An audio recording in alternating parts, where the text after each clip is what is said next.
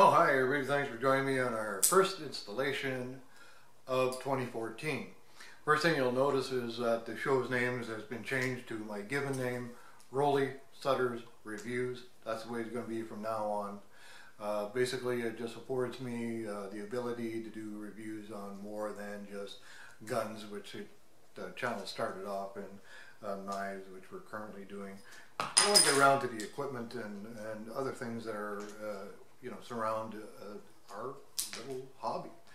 And what I have for you here today is the winners of a few little categories that we did have here at the last quarter.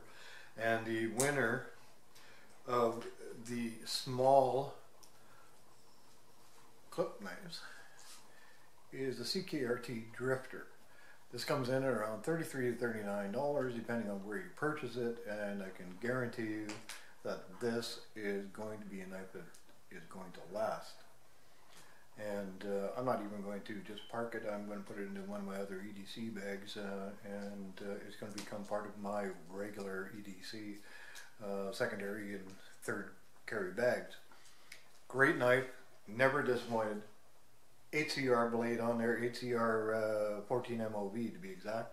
Excellent little knife. I'll cover it in the next video on the outgoing incoming EDC.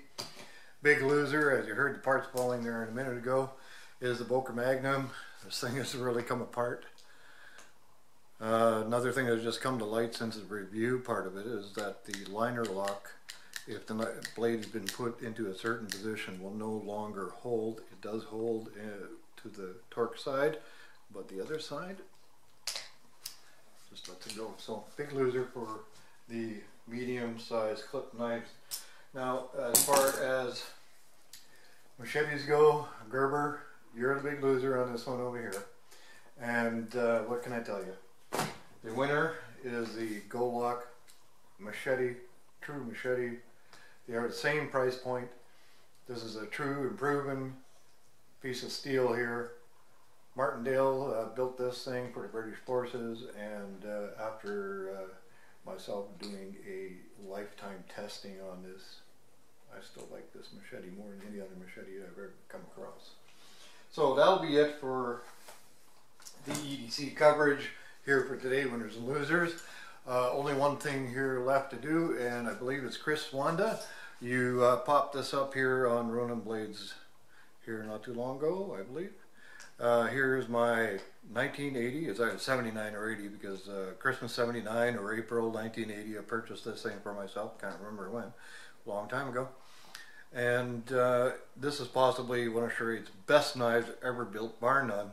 And this is a knife that I'm going to be passing on to my sons and let them fight over who gets it. And if you're looking for one of these things here, good luck, because I don't think anybody's going to give them up at this particular point in time. Now, biggest disappointment as far as the show is concerned is the fact that our relationship with Ronin Blades here came to somewhat of an abrupt end, and which, kind of hurt our feelings a little bit, because the fact that we really wanted to work with some Falk and even knives. Now, that being said, one door closes, many doors open up. I'm currently talking to Falk and Even here in Canada to try to make that happen. And also here, probably second quarter, we're going to have a great big announcement coming up here. And I'll save that for then. I've got an EDC coming up right after this one. We're going to shoot it right after this one. So thanks for joining.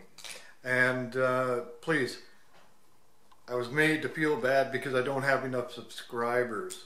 That's one of the holdbacks of being able to do other people's materials or properties or whatever. But I need you to get down over here and please subscribe. This is a variety shows. You're going to see a variety of things. It's not just going to be knives, but I do have some gun videos coming up. We've got knife videos coming up. I've got, as soon as the weather breaks, it's currently minus 34 out there, so we're going to be a little while on that. So we'll be doing some inside shows, but join me for the next upcoming video. It's going to be on the 2014 EDC. Thanks for joining. See you on the EDC one. Bye-bye now.